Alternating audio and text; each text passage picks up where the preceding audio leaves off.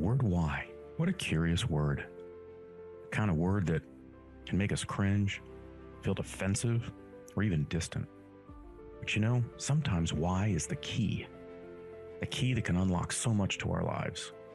Join me as we explore the why with fascinating contributors to the world, those that entertain us, inform us, teach us about life, and if we're lucky, inspire the next in all of us.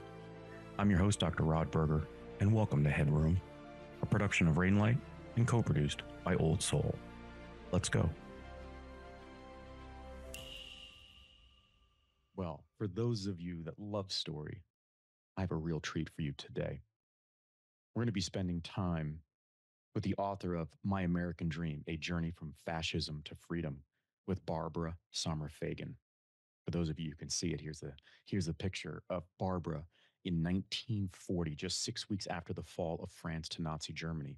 She, her mother, and her father took a 17-day journey by train with 14 stops, fearing they'd be taken off the train at each stop, but they made it all the way to the United States and to a small town in the state of Washington. We spent time with Barbara to talk about her book, the journal that was discovered 73 years later by her sister, a journal that her father wrote of trying to get visas, being bounced around, knowing that he had fought for the Germans in World War I and then was being chased by the Germans during World War II. In an effort to save his family, he did everything that he could, and they did just that, and they were able to escape.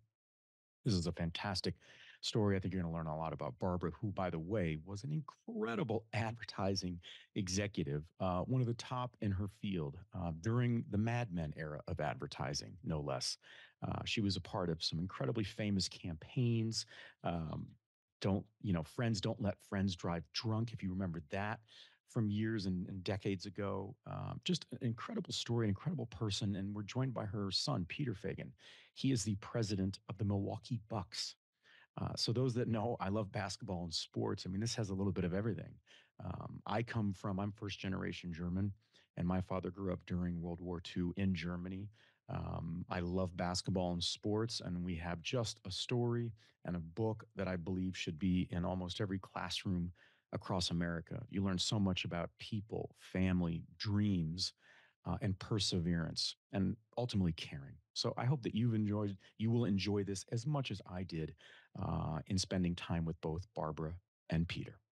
I don't even know the word to say. I first wanted to say what a treat it is to be spending time with our two guests today on this episode. This is an episode, though, that cuts very deep for me personally. And so if you will allow me as an audience to share where appropriate, I'd like to do that because, as you know, and those who follow me, story to me is everything. And as I said in my TEDx talk, story is our currency. And we're going to explore a story that I think, by its title, My American Dream, is just that. And I think it is a wake-up call for young and old, experienced and the inexperienced, in trying to understand culture and how we all fit together, and how we can care about and be interested in our neighbor and the outcome of our neighbors and their children at large. We are spending time with author Barbara Sommer Feigin, My American Dream, A Journey from Fascism to Freedom, and her son, Peter Feigin. He is the president of the Milwaukee Bucks, and we were talking off air a little bit of basketball and my love of NBA basketball and the Detroit Pistons. So maybe we get into that a little bit, because I know, Barbara, you are the #1 Milwaukee Bucks fan, and these are exciting times for you. It's often Dame time for you, I'm sure. As often as possible. As often as possible, right? Right. Okay, so this is a book, and I want people who see it on video here. I cannot recommend this anymore. I've been sharing it with neighbors. I've shared with my wife. I said, this has got to be the next book that you read. This is a book of discovery, Barbara, from my perspective. Can you tell me what the power of story, let's start this in a broad sense. Tell me about the power of story and what it meant to you prior to your sister Carolyn discovering your father's journal, and what it means to you now, the concept of story. Well, I think prior to my sister's discovery of my father's journal, there was a real gap in my story. there was a whole piece of it that I didn't know and I didn't understand, and I didn't even know enough to ask questions about it of my parents and so on. Uh, we escaped from Nazi Germany in July of 1940, and I knew that we had escaped, but I didn't know anything at all about the details of this escape. My parents never spoke about it. Uh, I didn't ask any questions. I was this little German immigrant girl who didn't speak English, and I was just focused on becoming an authentic American. So when I learned about my father's journal in his own words, in his own handwriting, and I read it, it just sent a shock, an emotional shock through my brain, through my whole system. I learned so much about, first of all, the escape, the horror and the terror involved in my family's having to run for our lives, really, And it literally was run for a our lives. 17-day journey by train with 14 stops. And at every stop, I would imagine that the utter fear and terror that something will divert sort of this pursuit of freedom. I, I'm wondering, Barbara, and then I want to get because I'd love, Peter, that you're on, because I think to see generationally the impact is so important in understanding sort of why we should be sharing stories of our lineage, because it does, I think, impact our decisions and the way in which we interact with the world. Barbara, did you ever feel a sense in those initial days of discovering the journal of loss? Because when I've talked to people who have found sort of or uncovered, some call it a secret, some call it maybe a gap, there is also on the other side of the coin this sense of loss, in essence, that they almost, it's like a warm feeling. You want to know sort of where you come from. You'll hear that from people that don't know their parents or didn't discover them later in life. They're happy, right? They're elated, but there's this sense of loss that is hard to put into words. Did you feel that at any point in time? I sort of can relate to what you're talking to. I didn't think of it as loss. I thought, oh my goodness, there are so many questions that I wish I had asked my parents. And I didn't even think to ask my parents because I didn't really know enough about what had gone on and what they experienced and what terrific, amazing strength of character they had to cope with all of this, to imagine going on a 17-day terrifying train trip on this horrible, horrible train that was dirty and messy. And there were days when there was no food, there was nothing to drink with a 2 year old. Oh my gosh. I mean, just going across the country with a 2 year old is sort of a major task. So I learned so much about my parents in reading this journal. It really fostered in me a desire to know so much more. And so maybe that is loss. I didn't call it that, but yes, um, I wish Peter, I'd known more. I wish I'd asked more. yeah, and Peter, I'm wondering. This is where you and I are similar, and I think we share some similar broad stroke experiences in this, because I was the only. I'm first generation German, and my father grew up during World War II in Germany, and I was the only one that he told his story to. And I remember as a Wow. boy finding in my own way, finding a path to pride for what he had survived.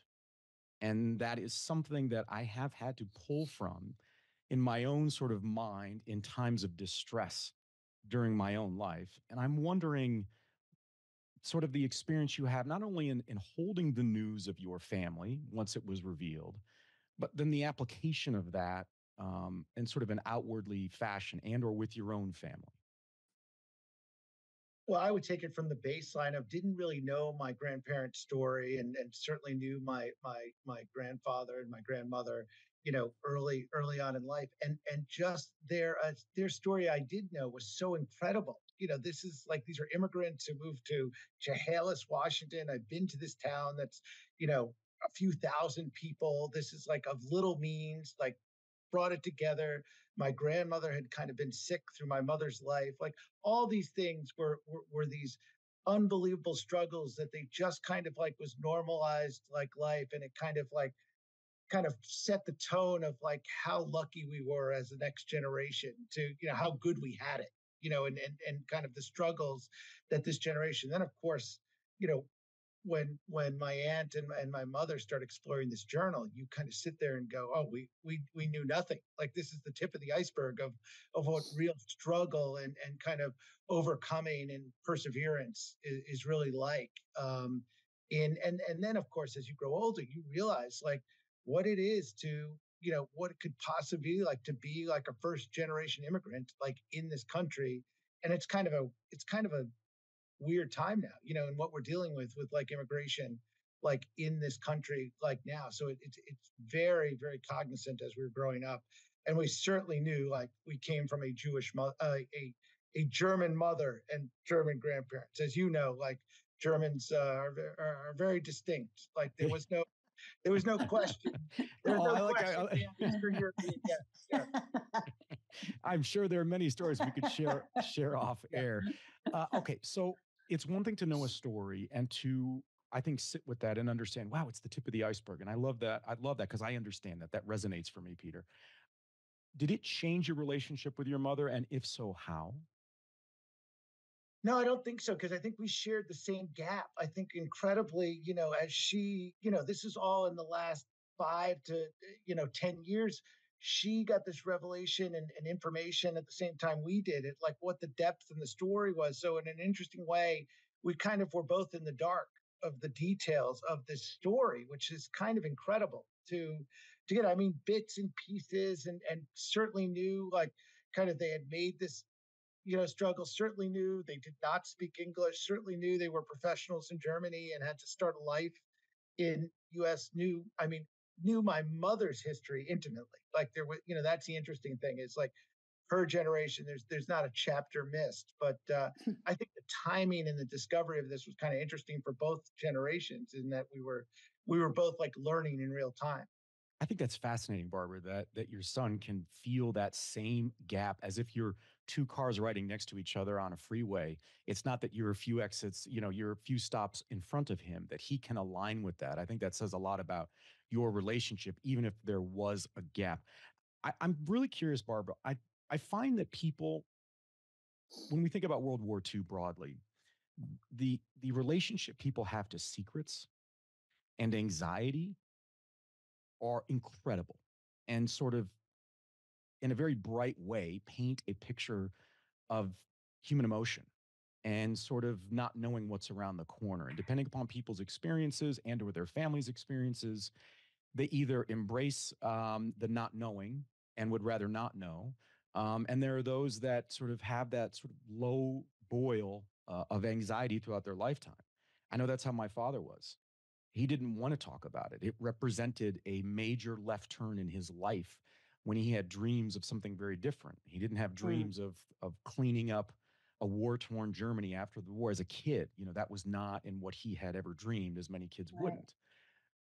Do you think about the anxiety and the secrets that were held by your parents? And does it give you a different um not that you did, I mean, you obviously have great reverence for your parents and their story, but does it take it to a different level when you think about that, having to be refugees in a land in a small town in the state of Washington where you maybe stood out and maybe not for the reasons that were Yes. you'd want to market around from a tourism perspective, right? Yes, yes. Well, certainly we stood out. There was no one like us in this town. This little refugee family who spoke no English and had nothing. We came with nothing, $10.50.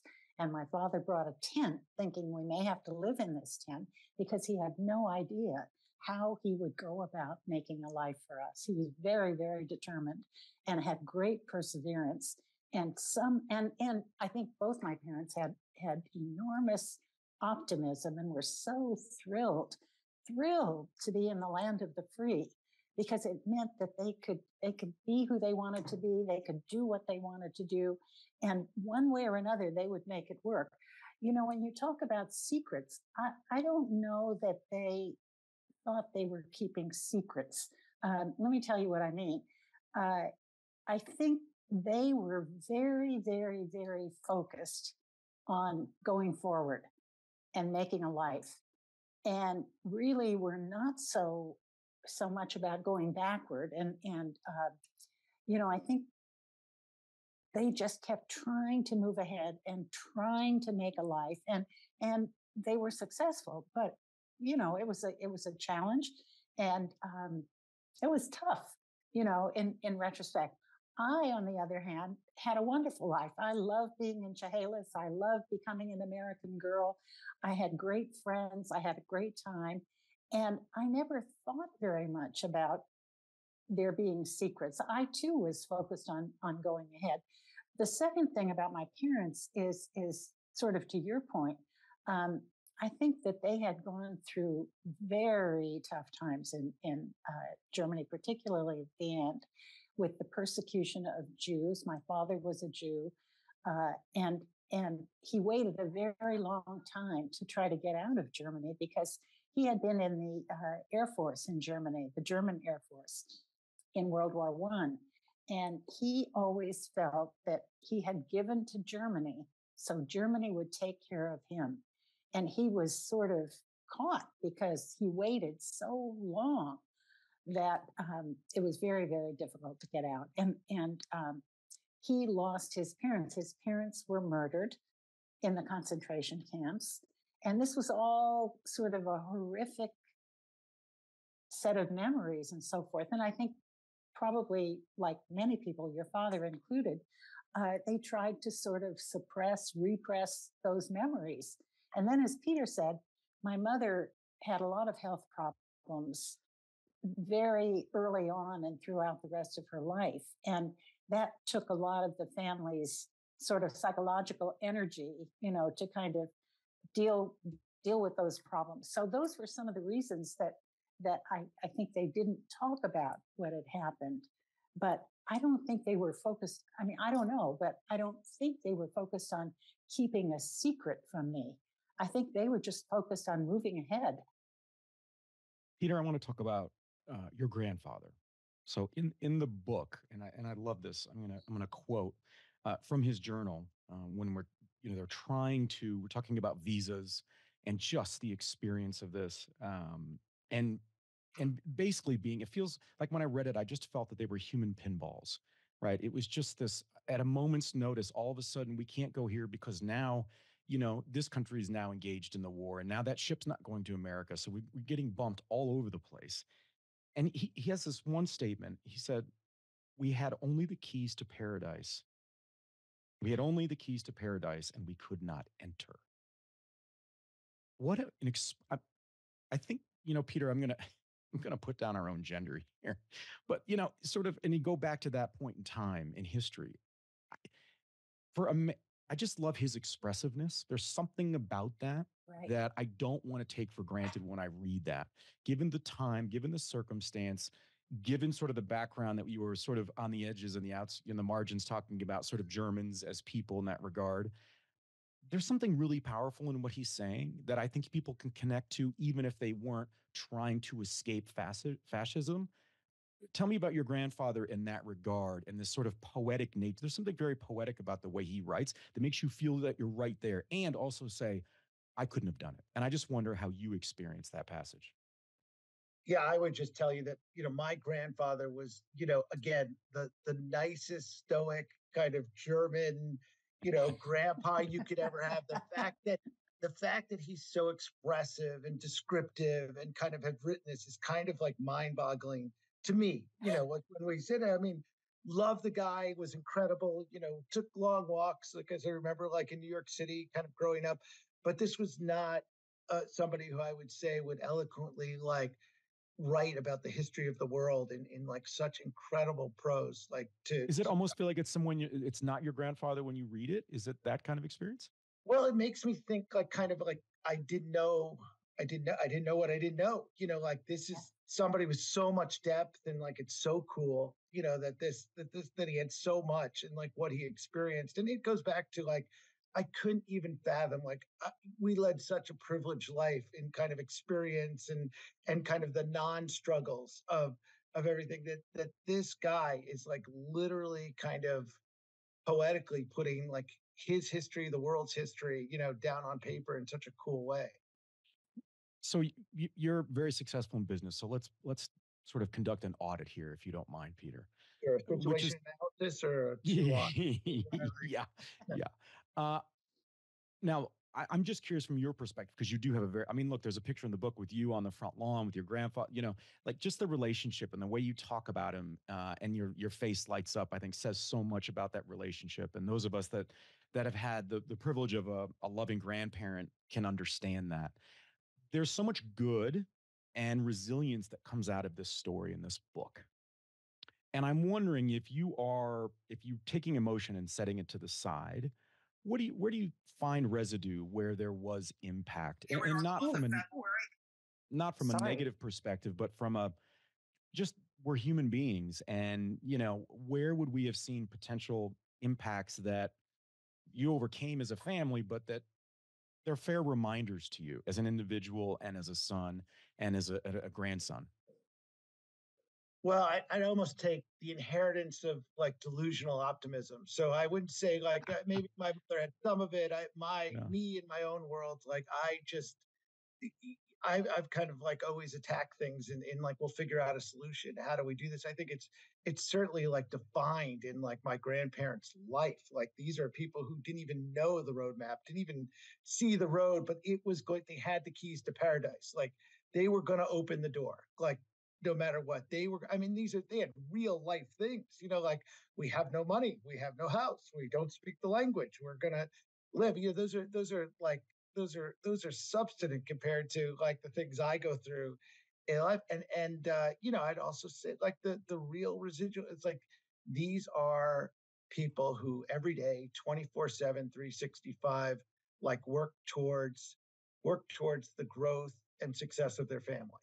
And that's like what my parents did. And I thought it was normal. I thought that was just like normal, regular things for your parents to be completely dedicated to your kids and the growth of the kids. And that generationally has obviously like come down, that this will be a better life, going forward. And it's kind of that, I mean, I see it as like delusional arc of optimism. Like this is the foundation. Everything is so good that like it will continue to get better. And to what my mom says, like I get it. It's this look forward. Like it is like how do we march ahead and really don't think about kind of the struggle behind. But I mean, listen, the importance of the history and the struggle is kind of the basis of how you go forward. But I totally get it. I mean, that's the one thing I kind of understood, like why my grandfather didn't tell me anything to do about the trip or the struggle. I mean, his focus was tell me about you, tell me about the promise, what an unbelievable country, believed in education like you couldn't imagine. My mother was like a great example of that, kind of like breaking the barriers, in higher education to do it. So it's kind of like an interesting, this is, I mean, and to me, it's the American dream. I mean, period. It is like why we live in such a great place. Very, very well put, Peter. Barbara, how do you think your parents, let's sort of pivot to today with a nod towards history. How do you think your parents would feel about the world that we live in now, which sadly is a world where I live in a state where they're banning books. We're having, and I think about my late father and think that I think he would be absolutely speechless as to the lack of lessons learned in how to treat people and understand the beauty of different cultures from around the world. I mean, I remember, and I just can't believe it as well, but I mean, in third grade, I remember being beat up on the playground because one kid said that my dad lived in Germany during the war. And so these kids pinned Right. me up against a wall and beat me up. When I was at university in the 90s, I had a professor that knew some of my backstory. And a student stood up and called me, not knowing even my background or my ethnicity, nothing, and called me a book burning Nazi. And this is a major university in the 90s.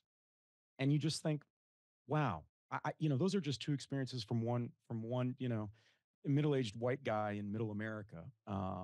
And I'm just wondering, when you sit back, how do you think about how your family writ large would be thinking about those that are not here with us anymore, a world that we live in right now where we are, sadly, it feels like returning to a very dark state of the world. Before I answer your question, I have to just tell you one little story. When I was in the second grade, and my family had immigrated, maybe 5 years before that. I was going home from school, and this group of boys was chasing me, screaming at me, "You dirty Nazi! You dirty Nazi!" And I was terrified. I didn't know what to do. I thought they were going to hurt me, beat me up like they did you. And so I ran into the restroom of a service station, a gas station, and I locked the door. And they are yelling outside and shouting outside, "You dirty Nazi!" And finally, they went away. And I waited and waited, and it was quiet. And I thought I could go home. And I was locked in. And I thought, "Oh my God, what am I going to do?" So there was a window over the sink, and I had to climb up on the sink and crawl out through the window. And I ran home through the back streets crying and sobbing. And I told my mother, and it kind of relates to the question that you asked. My mother was stunned. She said, "Here it was that we, we ran for our lives to escape from the Nazis. And my daughter is being called a dirty Nazi. How can this be happening?" So I think that would be my parents' reaction to what's going on today. How can this be happening in the land of the free, the land that we came to, so that my father says this in his journal, so that we can be who we want to be, we can do what we want to do, we can strive for what we want to achieve, and very importantly, to your point, we can read what we want to read, we can listen to the radio, which was a very big thing, and get different points of view about different issues and so forth. I think they would just be in a state of stunned, horrified disbelief, uh,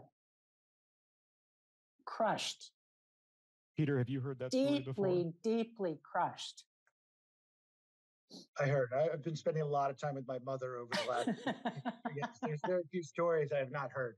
And as a son, how do you experience that? Because I didn't have that. I didn't have that sort of lane of a story where it would have been a mother, right? I had stories of a young boy being my dad and physical altercations just during war and different part. That was a different element. But to hear about your mom being chased and these sorts of things, I don't know how that sits or lands for you.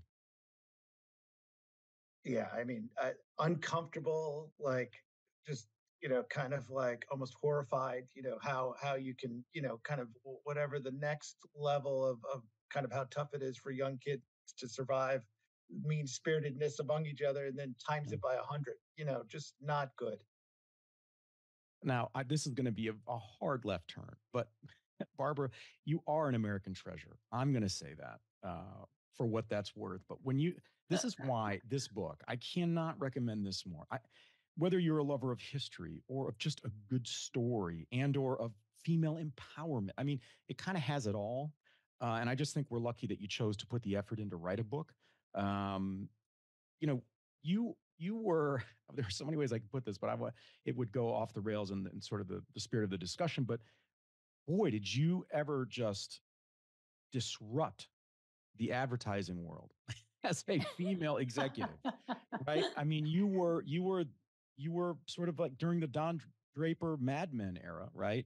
And Right. I on the heels of you talking about that story and being chased and then being, gosh, the sense of feeling locked in. I mean, just that laying over sort of the story of your parents and that concept of feeling locked in without any way out, to your dad's point about having the keys to paradise and not being able to get there, you as a girl found a way out. You didn't run and hide. It seems like you did the opposite. I mean, you were many times, and please correct me, you were the only female in the room, right? Many And you were times. leading Yes. major campaigns like Friends Don't Let Friends, Drive Drunk Camp. I mean, these were iconic ads that you played such a pivotal role in. Do you think is it just irony or is it just happenstance that you went into a business where storytelling was at the forefront, when story was so rich inside of you and your family, even if you didn't know it was there, but it was like the spirit of storytelling was right there? That is a fantastic question. Um, I really didn't think about this consciously. Uh, I wanted to go into marketing, and in my time, the way to go into marketing was through product management or brand management. That was sort of the career building stepping stone, sort of. And women simply could not get jobs in marketing, in product and brand management. So I went through the back door into market research, and I had my first job at the Vic Chemical Company as a market research trainee. I was there for about a year. Got very good feedback about my performance, decided it was time to go and talk to my boss about my career path. And I did. I made an appointment, sort of nervously went in and sat down across from him and said, Tom, I've been here for a year. You've given me very good feedback. Really want to talk to you about my career path. And he sort of stared at me for a moment and he said, well, there is no career path. I said, what do you mean? And he threw his head back and started laughing, like roaring with laughter.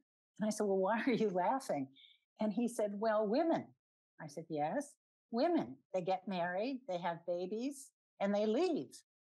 And I said, well, Tom, I do plan to get married. I plan to have babies, but I went to business school. I plan to have a career.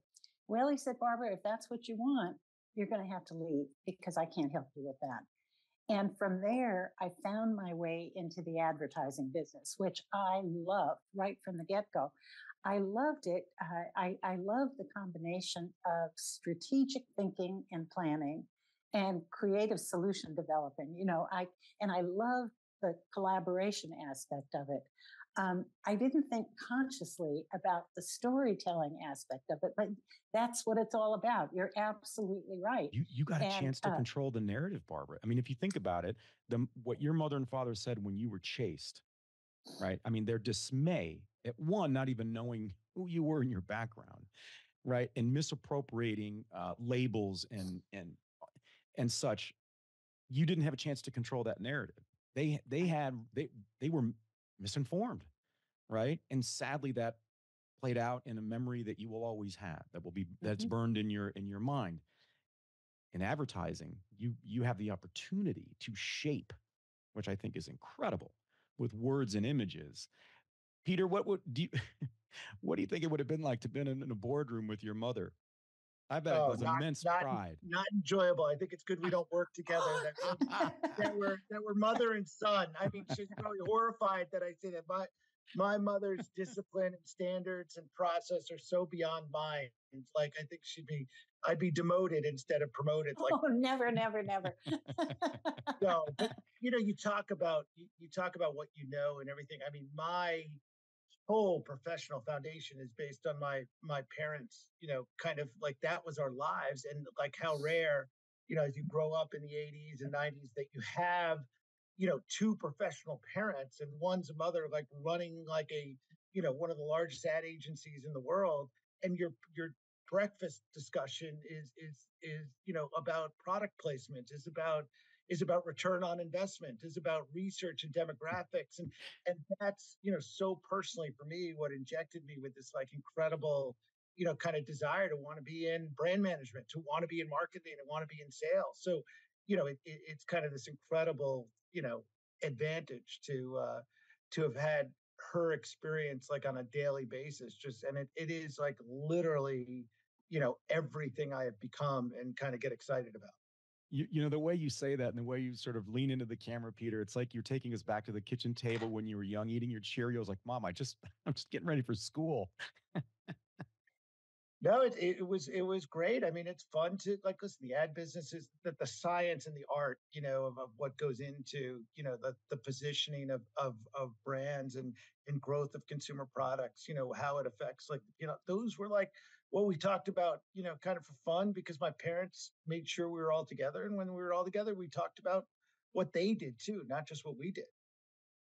Barbara, is there a great irony in the timing of this book? I mean, we're seeing a rise in anti-Semitism around the world. Um, this feels to me like a book that students should be reading Yes. as a way to not only educate themselves about the history, but for them to reflect on maybe biases that they are a part of now, that are not based in fact and or humanity. And I'm wondering, is this how do you feel about it? Do you feel as if you're an ambassador for these really deep emotional topics? Or where do you sit, given that every night there's a conversation on the news about topics that you touch on in this book? Well, I very much always have hope that my book would have an educational impact, um, because I think today so many young people and older people as well really don't know anything much about the Holocaust, and some of them don't even know the word. So even before we were in this intense period that we are right now, I, I really had in mind that there would be an educational aspect to the effect of this. And interestingly, my high school in Chehalis, Washington, put the book into its curriculum for that reason. Um, That's you know, incredible. yeah, and they invited me to come out and talk with the students last spring. They had been studying the book and analyzing the book and so forth, and it was just a fabulous experience because really I could see that the story had the kind of effect on these kids that I had kind of hoped and dreamed that it would. So it would be great to have that happen on a broader scale, obviously. But I know it can happen, and it's beginning to happen a little bit. So I'm very gratified about that. I'll say this. I think there's a picture in the book of your brother Michael, Peter, and he's just, he's sitting. So if we show the video of this, it's just this happy, go lucky kid. And it says so much more to me than just this is let's say a toddler sort of sitting there, posing for a photo, because kids can really wear the residue of their parents' histories and legacies, and you see it. It's the nonverbals, it's the shoulders, it's maybe the lack of a smile, the challenges that they are a part of that they didn't sign up for. There's none of that on Michael. And that to me really speaks to that sort of that delusion in a very positive way that you Mm. spoke about earlier, Peter. Um, I would imagine that you're just filled with sort of gratefulness for the family that you were born into because, not only did they teach you perseverance, but it seems to me like they did it with open arms. And that should not be overlooked. No question. First on the photo, I love the romper. Like we've been trying to get adult sizes of that outfit. Been trying to look for adult sizes of that outfit for decades. Like to emulate that. If we could find that outfit and kind of get that, it'd be just such a big win for us in a way. But I think, yeah, I mean, listen, I tell everybody and anybody like how lucky, I was, like my family is, how it's like such an opportunity to take like advantage of it, just like our basic, kind of like a family that has a great work ethic. I mean, I would say like one of the incredible things about us is through the hardest times, like whether it was like through my father's sickness and death and or through anything. I mean, I would say the overwhelming theme is laughter and like I mean, we will laugh as I do in business all the time. And I tell people like if we can't have fun, well, if you can't have fun at an NBA team and you can't have fun in the entertainment, like, there's something wrong. But I mean, I think not only just persevere, but I mean, like we went to the other level of like we had a lot of fun. This was like how to enjoy, and how to really look to the good of everything. Barbara, is there something that you left out of the book that, in hindsight, given the what sounds like incredible response that you've had to it, that you either wished you would have added, even if it was just an anecdote? Tell me about sort of that, because a lot of authors will think, right after it's published, they think, I wonder if I should have included that or gone into more detail because I never thought people would resonate with this one little point. No, You laid I it felt all like out for us. you've got it all. Well, I hope that more people pay attention to it, read it. I think both of you are such a great example of the American dream and a family that sticks together through tragedy and triumph. My American Dream: A Journey from Fascism to Freedom. Let's close with this, Barbara. What's the moral of the story? And but from not your eyes now in 2024, but from this girl that's you. We should say the cover of the book is a picture of you that was taken at the conclusion of your journey. Correct? That was taken when we arrived on the dock Yeah. from our ship, our trip across the Pacific Ocean from Japan. And I'm sitting on the dock surrounded by these suitcases as my parents are sort of collecting themselves and getting ready to go off into, as my father said in his story, he I thought he was such an evocative writer. I was stunned to know that. He said, 3/4 of the way around the world into the unknown. Um, so that's this little girl looking into the unknown. Um, you asked about what was my theme. Um, Yeah. What's the moral of the story the from moral that of the little girl's story. Oh, perspective? okay. It's something that my mother really impressed on me from the very earliest days, which is to dream big, work hard, work very hard, and never ever quit. And I think that's been sort of the underlying principle for my life, both personally and professionally. And it's something that I hope everybody who reads this book sort of thinks about and understands that no matter what stage of life you're in, that's an important principle that will help you get from where you are to hopefully where you'd like to be. Well, as I say, story is our currency. And if it's our currency, you're an incredibly wealthy family in all the right and wonderful ways of life. Peter, Barbara, what a treat and honor to spend time with you and to share your story. What a discussion. I hope that that resonated with you as much as it did with me. This is an interview I won't soon forget. And look, shout out to Peter and the Milwaukee Bucks. You know, I'm breaking the code of podcast and timestamping this, but we conducted this interview on the day that is sort of a national holiday for basketball fans. It's the NBA trade deadline. So, if there's ever a day where Peter Feigin, the president of the Milwaukee Bucks, needs to be near his phone and the coaches, it would have been today. But he spent upwards of 45 minutes with his mother and with myself to talk about this incredible book that I think should be in every classroom across the country, My American Dream: A Journey from Fascism to Freedom. You can get that wherever you get great books. But Barbara, what an amazing story.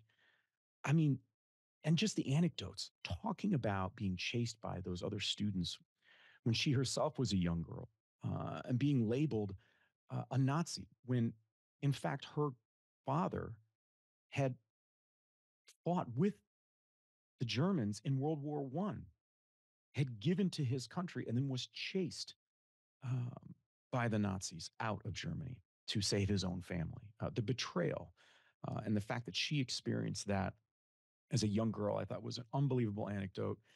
And the fact that she had gotten locked in that bathroom and didn't know how to get out, and then eventually was able to crawl through a window. Um, just what a very telling element of her story, and the passion and the optimism that there's always a way out. That really, to me, came through in the discussion with Peter and Barbara. So I hope you enjoyed this as much as I did. Thank you for allowing me to share some of my story. I felt like it was warranted in this discussion in a time when we are banning books across the U.S. We are questioning elements of our society that we didn't think we would after the devastation of world wars and the impact and conflicts around the world since then. So I think it's an important discussion. Barbara was an amazing guest, and same with her son Peter. I thought they were very transparent and open and giving of their story. And like I closed, really, story is our currency, and they are incredibly wealthy in all the right ways that matter, I think, in life. So I hope you all enjoyed it. Once again, I'm your host, Dr. Rod Berger.